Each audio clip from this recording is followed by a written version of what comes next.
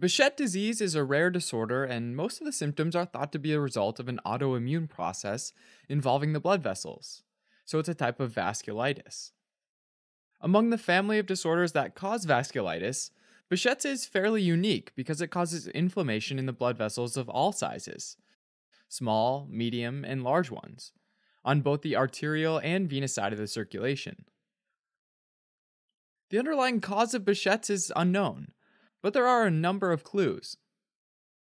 The biggest clue is that the human leukocyte antigen, or HLA genes, seem to play a role, and this is based on the fact that having a specific type, the HLA-B51 type, predisposes individuals to having Behcet disease. HLA genes encode proteins found on the surface of immune cells, and play a key role in regulation of those cells. And since the disease is a result of an autoimmune process, it makes sense that the HLA-B51 proteins could be involved. Another clue is that an individual's response to viral and bacterial infections might be involved. For example, some individuals with Behcet's generate relatively high levels of antibodies to Helicobacter pylori, which might go on to damage blood vessel walls. And this is an example of molecular mimicry, where an antibody to a foreign pathogen starts to cross-react and damage the person's own tissue. Individuals with Behcet's also seem to have a weakened innate immune response, a higher proportion of autoreactive T cells, and activated neutrophils, which destroy healthy tissue, as well as altered levels of T helper cells and cytokines. In summary, these clues span genetic and environmental factors, as well as both the innate and the adaptive immune system.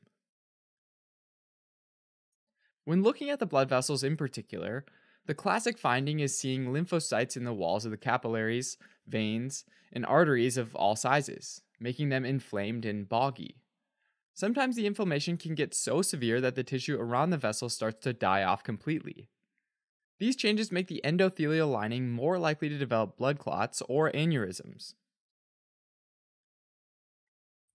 Since the inflammation is happening in blood vessels of all sizes throughout the body, people with Behcet's can develop a wide range of symptoms. Having said that, most people initially present with recurrent oral ulcers. Relative to aphthous ulcers, the oral ulcers of Behcet's disease can be larger, more painful, and take a few weeks to heal, sometimes recurring before a previous round of ulcers is resolved, which means that they can be almost continuously present. The genital ulcers that develop are similarly painful and can develop around the anus, vulva, or scrotum. Eye inflammation can also develop and can present in a number of different ways. One is anterior uveitis, which causes a painful decrease in vision, redness of the conjunctiva, and hypopyon, which is also known as sterile pus, because inflammatory cells enter the anterior chamber of the eye even though there's no infection present. Another is posterior uveitis, which causes a painless decrease in vision and visual field floaters. On rare occasions, there can also be other types of eye inflammation, including involvement of the optic nerve itself.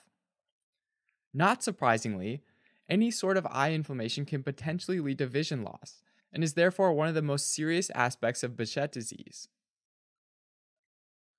Some people can also develop skin conditions, like folliculitis or erythema nodosum, an inflammation of the fat cells underneath the skin. As Behcet disease develops, it can vary quite a bit between individuals since it can affect every organ system. Some individuals might have joint stiffness and abdominal pain, while others develop meningitis and kidney disease.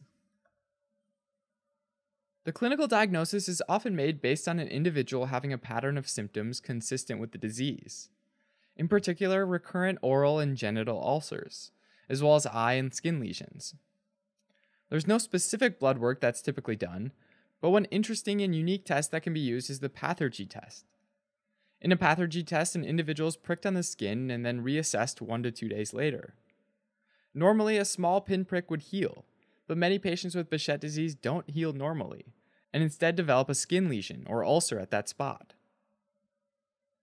Treatment for Behcet disease is typically geared at suppressing the immune system to help alleviate the symptoms. That includes the use of medications like corticosteroids, biologic agents that block the effect of tumor necrosis factor, and even intravenous immunoglobulin, which can alter the immune system's activity. Alright, as a quick recap, Behcet disease is a rare autoimmune disease that affects small, medium, and large arteries and veins, as well as capillaries. The underlying mechanism is unclear, but blood vessels show a pattern of lymphocyte infiltration and surrounding tissue necrosis. Classical features include recurrent oral and genital ulcers, uveitis, and skin lesions, but the disease can affect nearly every organ system.